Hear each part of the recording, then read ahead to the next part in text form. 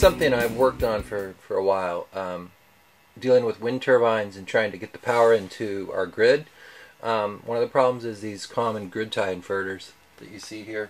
It's really designed for solar power, and solar panels put out somewhat fixed amperage depending on the sun. I mean, it might change a little.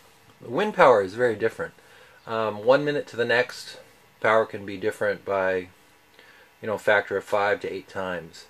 So the common grid tie inverters don't work well with wind. What I've done is devise this little simple circuit which meters the power to the grid tie inverter. It'll only allow about 2 amps.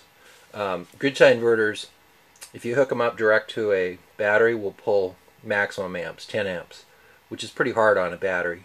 Our wind turbine might be putting out 10 watts, 50 watts, 80 watts.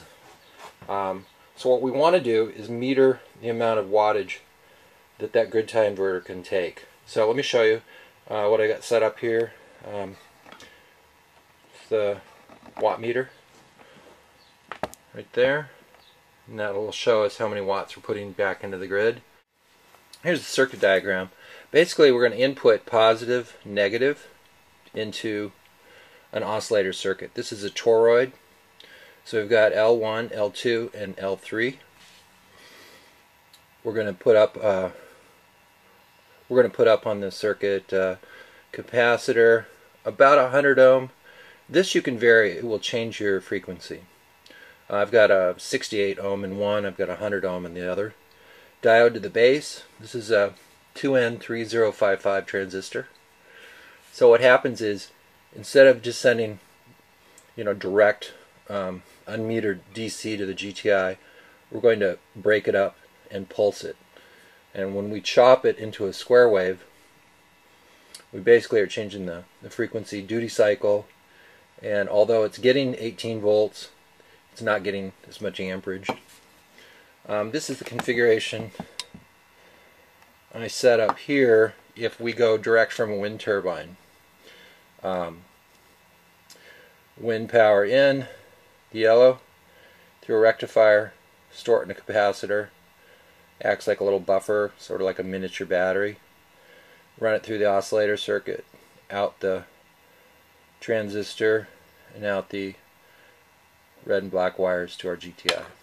What I've got here is a little alternator.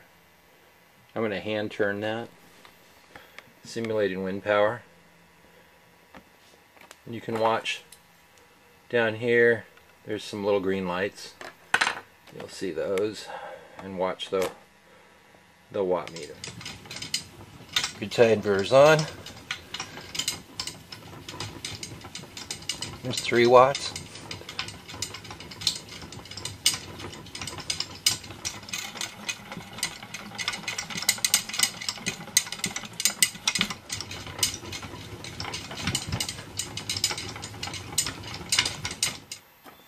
Alright, this is a smaller version of the same circuit. It doesn't have the capacitor, doesn't have the rectifier. So this would go between, for instance, a controller that can turn on, say at 18 volts, turn off at 16 volts. So what we're going to do is simulate the battery being turned on. GTI is warming up.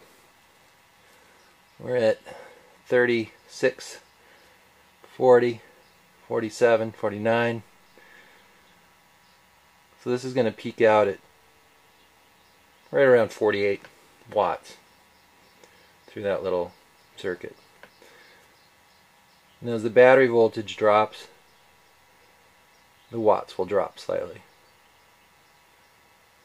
Now if you had a wind turbine that was putting out on average 50 watts, this wouldn't put such a pressure on the battery. It would pull out roughly what the wind turbine is putting out. Okay, for fun, what I'm going to do is I'm going to use this circuit. I'm going to hook a battery into it. So this battery is sitting right at sort of a marginal place where the grid tie inverter won't Alright, this circuit's just been pulling off the battery right around 26, 27. I'm going to go ahead and simulate the wind. So now it's windy.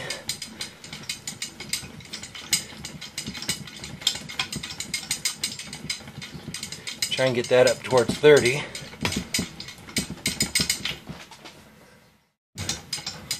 It's not hard to turn, it's just RPM wise. I can't turn this at 120 RPM. Well, thank you for watching, and I'll keep refining this, but this seems to be a pretty easy and good direction to go, to break up that DC into pulse DC, and let the grid tie inverter do the work for you to get the power into the grid. May not need a battery. Anyway, thank you for watching.